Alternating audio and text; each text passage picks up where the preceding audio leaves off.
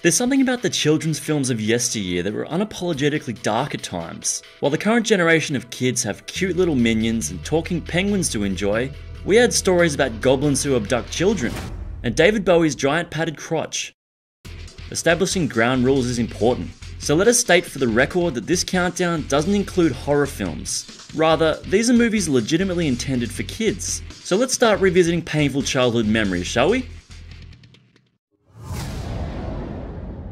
We should probably have expected a movie called The Dark Crystal wouldn't be all sunshine and rainbows, but nothing could have prepared us for the scene in which one of the film's cute podling creatures is strapped to a chair and given a life-draining lobotomy. Yes, and now the beam will rid you of your fears, your thoughts, your vital essence.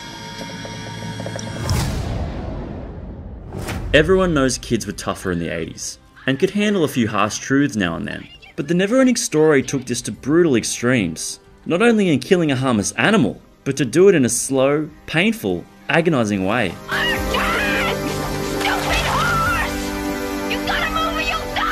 No horses were harmed in the making of this film, but plenty of hearts were.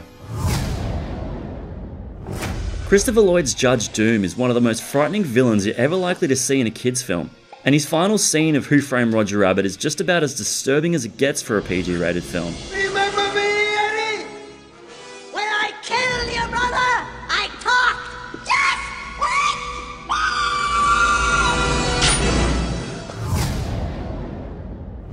wait. Legendary kids author Roald Dahl was known to dabble in dark themes, and the film adaptation of his beloved book Charlie and the Chocolate Factory certainly didn't shy away from this. But none of that compares with Wonka's psychedelic boat trip. The danger must be growing, for the rowers keep on rowing, and they're certainly not showing any signs that they are slowing. Yeah, this is totally suitable for a kids' film.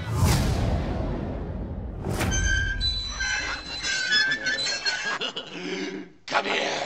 This film teeters on the edge of what is generally considered passable kids viewing, with more than enough messed up imagery within its running time to justify a hard PG or even an M classification, which makes it even more of a shock to find out this bad boy is actually rated G. I mean sure, The Wizard of Oz had the monkeys, but does that really compare with the sight of grown men in eyeliner with wheels for hands chasing down a child in dark corridors? I don't think so. That's it.